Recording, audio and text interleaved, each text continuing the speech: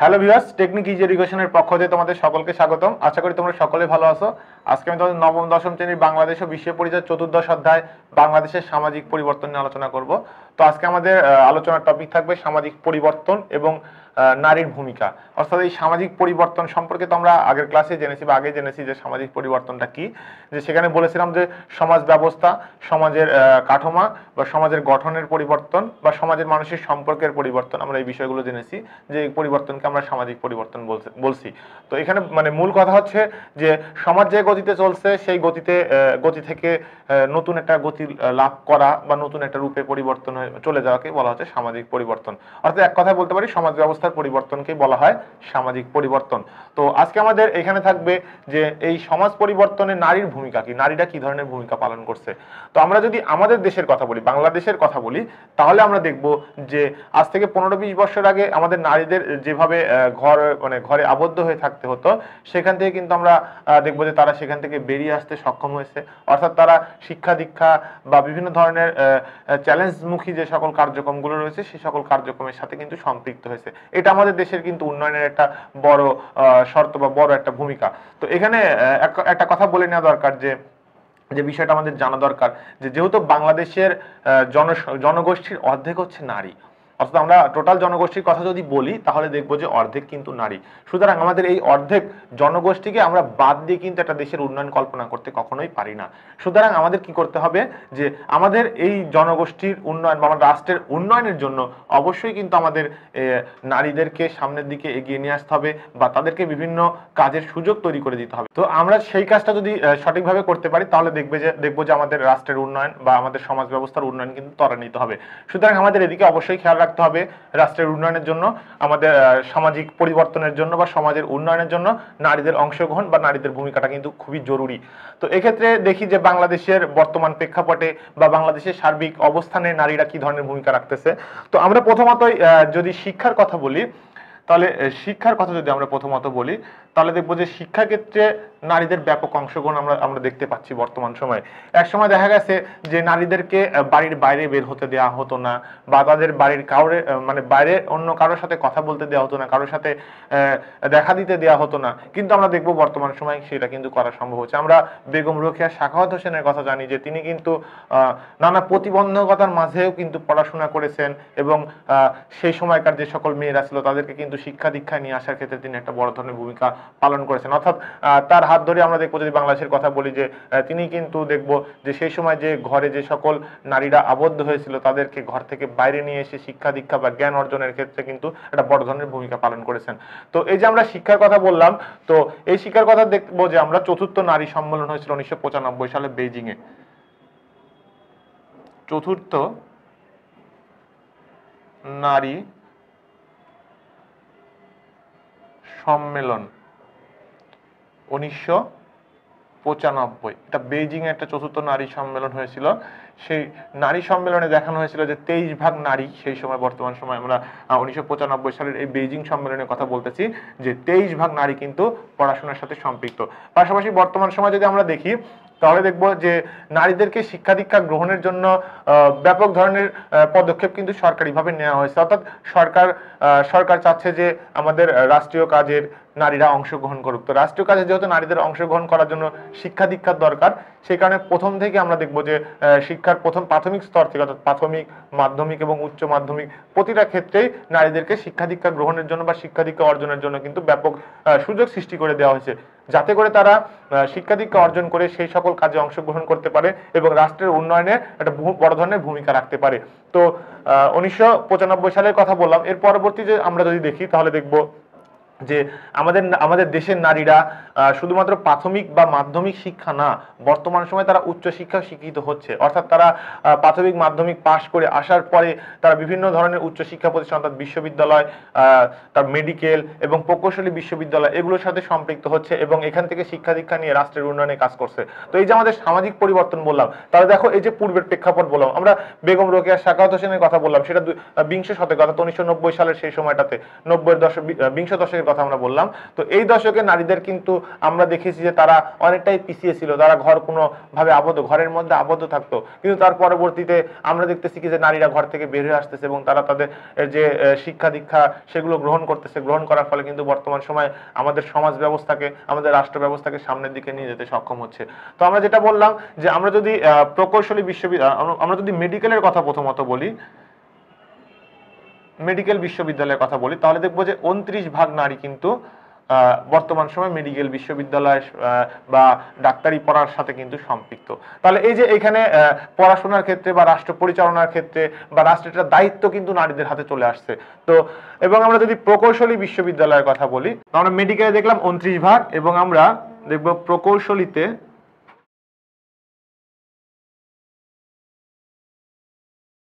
9% নারীর অংশগ্রহণ রয়েছে।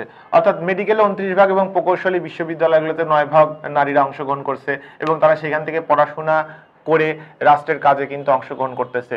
এই যে প্রকৌশলীর কথা যদি বলি এখানে, তাহলে দেখবো যে রাষ্ট্রের প্রকৌশলীরা তারা বের হয়ে এসে রাষ্ট্রের যে সকল উন্নয়নমূলক কার্যক্রম সেগুলো পরিচালনা করতেছে। তো এখানে বলা যেতে পারে যে শিক্ষাক্ষেত্রে নারীদেরকে সরকারিভাবে সুযোগ তৈরি করে দেওয়া হচ্ছে, তাদেরকে উপবৃত্তির ব্যবস্থা করা হয়েছে, বাধ্যতামূলক প্রাথমিক শিক্ষা চালু করা হয়েছে, এই এবং মাধ্যমিক এবং উচ্চ মাধ্যমিক প্রত্যেকটা স্তরে নারীদেরকে উপবৃত্তির ব্যবস্থা এবং বিশেষ করে বিনা বেতনে পড়াশোনার ব্যবস্থা করে দেওয়া হয়েছে। এবং শিক্ষাক্ষেত্রে সার্বিক উন্নয়নের ফলে কিন্তু নারীরা এখান থেকে বের হয়ে এসে তারা রাষ্ট্রের উন্নয়নে বা রাষ্ট্রের কাজের ক্ষেত্রে কিন্তু একটা ভূমিকা রাখতে পারছে। তো এর ফলে আমরা দেখব যে আমাদের এই সমাজ ব্যবস্থার পরিবর্তনে নারীদের একটা ব্যাপক অংশগ্রহণ আমরা দেখতে পাচ্ছি এবং ব্যাপক একটা উন্নয়ন কিন্তু আমরা দেখতে পাচ্ছি। এরপরে যদি আমরা শিক্ষার পরে শিল্পর কথা বলি, শিল্প, তো শিল্পের কথা বললে আমাদের যে বর্তমান সময়ের যে আমাদের অর্থনৈতিক উন্নয়ন বা আমাদের রাষ্ট্রের সবচেয়ে গুরুত্বপূর্ণ যে শিল্প সেটার কথা যদি আমরা বলি, পোশাক শিল্প। পোশাক শিল্প, এই পোশাক শিল্পে অধিকাংশ নারীদের অংশগ্রহণ রয়েছে পোশাক শিল্পের ক্ষেত্রে এবং তারা সেখানে অংশগ্রহণের মাধ্যমে এই শিল্প ব্যবস্থাকে উন্নত একটা পর্যায়ে নিয়ে যেতে সক্ষম হয়েছে। পাশাপাশি আমরা এখানে দেখব যে আমাদের রাষ্ট্রের মাথাপিছু আয়, জিডিপি, জিএনপি উন্নয়নের ক্ষেত্রে কিন্তু নারীদের একটা বড় ধরনের ভূমিকা রাখতেছে। তো এই যে শিল্প ব্যবস্থা অর্থাৎ পোশাক শিল্পের কথা আমরা বললাম, এই পোশাক শিল্পের উন্নয়ন বা এই পোশাক শিল্পের যে সকল কার্যক্রমগুলো রয়েছে, পাশাপাশি আমরা অন্যান্য শিল্পের কথা বলতে পারি, আমরা সার শিল্পের কথা বলতে পারি, আমরা পাট শিল্পের কথা বলতে পারি, চা, চিনি, এই যে শিল্প প্রতিষ্ঠানগুলো রয়েছে এই শিল্প প্রতিষ্ঠানগুলোতে নারীরা অংশগ্রহণ করছে, নারীদের অংশগ্রহণ করার সুযোগ তৈরি করে দেওয়া হয়েছে এবং এখানে নারীরা অংশগ্রহণ করার মাধ্যমে কিন্তু আমরা দেখব যে আমাদের রাষ্ট্রের উন্নয়ন কিন্তু ত্বরান্বিত করা হচ্ছে। অর্থাৎ রাষ্ট্রের উন্নয়নের ক্ষেত্রে এই ক্ষেত্রগুলো তৈরি করে দেওয়া হচ্ছে বিধায় নারীরা এই জায়গাগুলোতে অংশগ্রহণ করতে পারছে এবং এগুলোতে অংশগ্রহণ করতে পারার মাধ্যমে তারা রাষ্ট্রের উন্নয়নে একটা গুরুত্বপূর্ণ পদক্ষেপ নিতে পারছে। এরপরে আমরা পরবর্তীতে দেখি প্রশাসন। অর্থাৎ রাষ্ট্র পরিচালনার ক্ষেত্রে প্রশাসনটা সবচাইতে মুখ্য ভূমিকা পালন করে থাকে, যে প্রশাসন থেকেই কিন্তু সমগ্র রাষ্ট্র ব্যবস্থা পরিচালনা করা হয়ে থাকে। তো আমরা দেখব যে বর্তমান সময়ে প্রশাসনগুলোতে নারীদের ব্যাপক অংশগ্রহণ, অর্থাৎ চাকরির ক্ষেত্রে নারীদেরকে যে কোঠা দেওয়া হয়েছে এই কোঠার ফলে কিন্তু তারা বিভিন্ন ক্ষেত্রে কোঠার ফলে এবং তাদের যে নিজস্ব যে মেধা, সেই মেধা কোঠা উভয় বলে কিন্তু তারা রাষ্ট্রের উন্নয়নের জন্য কাজ করে যাচ্ছে। তো এই যে প্রশাসন ক্ষেত্রে তাদেরকে সুযোগ তৈরি করে দেওয়া বা শিক্ষার মান বৃদ্ধি করা, শিক্ষা ব্যবস্থার ক্ষেত্র তৈরি করা, এর ফলে প্রশাসন, পুলিশ এই জায়গাগুলোতে আমরা দেখবো যে নারীরা অংশগ্রহণ করছে এবং প্রশাসন অর্থাৎ প্রশাসনটা কিন্তু রাষ্ট্র পরিচালনার ক্ষেত্রে মুখ্য ভূমিকা পালন করে থাকে। তো আমরা যদি দেখি তাহলে দেখবো যে ম্যাজিস্ট্রেট, ইওনো, ডিসি এগুলো কিন্তু নারীদের মধ্য থেকে হচ্ছে। সুতরাং এই যে নারীরা রাষ্ট্র পরিচালনার ক্ষেত্রে প্রশাসন ব্যবস্থার সাথে সম্পৃক্ত হচ্ছে এবং এই প্রশাসন ব্যবস্থার সাথে সম্পৃক্ত হওয়ার ফলে আমাদের রাষ্ট্র ব্যবস্থা খুব দ্রুত গতিতে এগিয়ে যাচ্ছে। এই কারণে বলা হয় যে সমাজ পরিবর্তনের ক্ষেত্রে অবশ্যই নারীদের কিন্তু একটা ভূমিকা রয়েছে। এরপরে আমরা সামরিকের কথা যদি আমরা বলি, যে সামরিক ক্ষেত্রের কথা যদি বলি, তো বর্তমান সময় দেখবো যে সামরিক ক্ষেত্রে তিনটা বিষয়ের কথা যদি আমরা বলি, তাহলে সেনাবাহিনী,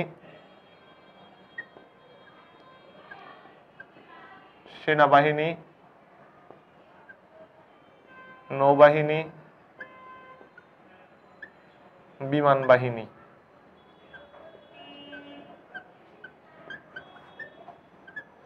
সেনা, নৌ এবং বিমান, এই তিনটা বাহিনীতে কিন্তু নারীদের ব্যাপক একটা অংশগ্রহণ রয়েছে। তো নারীরা সেখানে অংশগ্রহণ করতেছে, করার ফলে সেখানে তারা রাষ্ট্রের যে সকল, অর্থাৎ এই যে সামরিক সদস্যরা রাষ্ট্রের উন্নয়নে যে নিবেদিত প্রাণ, সেই নিবেদিত প্রাণ হিসেবে কিন্তু নারীদেরও অংশগ্রহণ আমরা দেখতে পাচ্ছি। তো এই যে নারীরা এই ধরনের পেশাগুলো, অর্থাৎ আমরা সামরিক ক্ষেত্রের কথা যদি বলি তাহলে দেখবো কিন্তু বাংলাদেশের চ্যালেঞ্জিং পেশাগুলোর মধ্যে একটি হচ্ছে সামরিক ক্ষেত্র।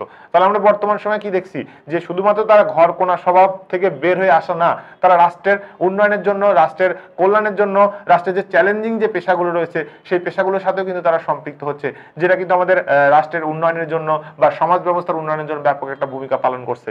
এরপরে আমরা আরেকটা বিষয় নিয়ে আসতে পারি, সেটা হচ্ছে স্বকর্মসংস্থান। স্বকর্মসংস্থান,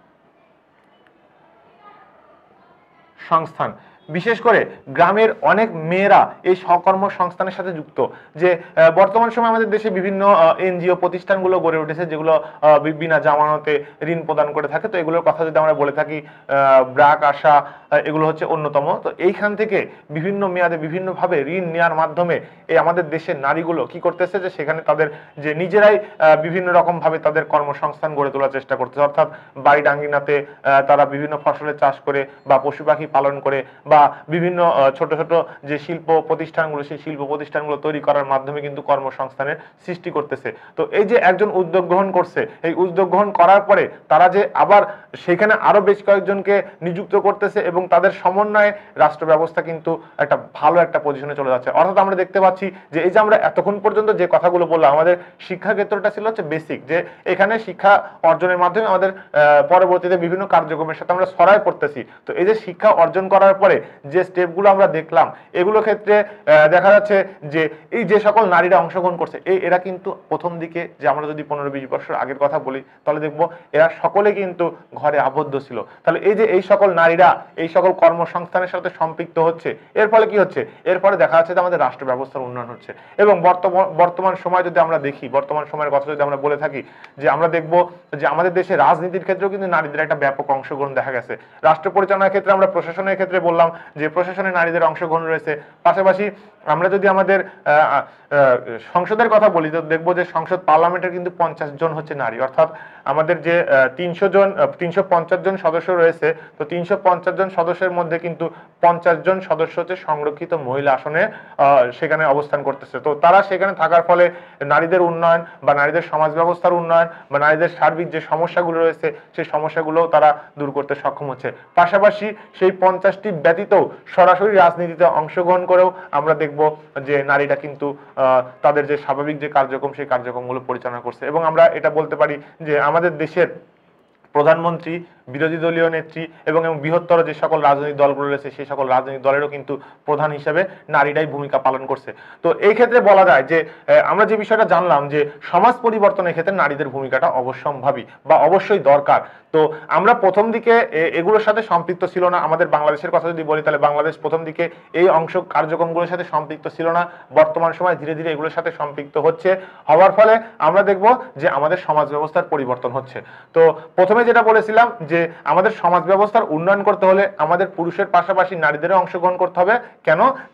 যেহেতু আমাদের জনগোষ্ঠীর অর্ধেক জনগোষ্ঠী হচ্ছে নারী, সুতরাং উভয় মিলিতভাবে কিন্তু একটা রাষ্ট্রের উন্নয়ন করা সম্ভব। এবং আমরা দেখতেছি কি, যে ধীরে ধীরে নারীরা কর্মমুখী হচ্ছে, তারা বিভিন্ন কর্মের সাথে সম্পৃক্ত হচ্ছে, এর ফলে সমাজ ব্যবস্থার উন্নয়ন ঘটছে। এবং এই যে সমাজ ব্যবস্থার উন্নয়ন, এটাকে আমরা বলতেছি সামাজিক পরিবর্তন। তো যা হোক, আশা করি তোমরা সকলেই বিষয়টা বুঝতে পেরেছো। পরবর্তীতে আমরা অন্য কোনো অধ্যায় নিয়ে আলোচনা করব। এ পর্যন্ত সকলেই ভালো থাকো। ধন্যবাদ সবাইকে।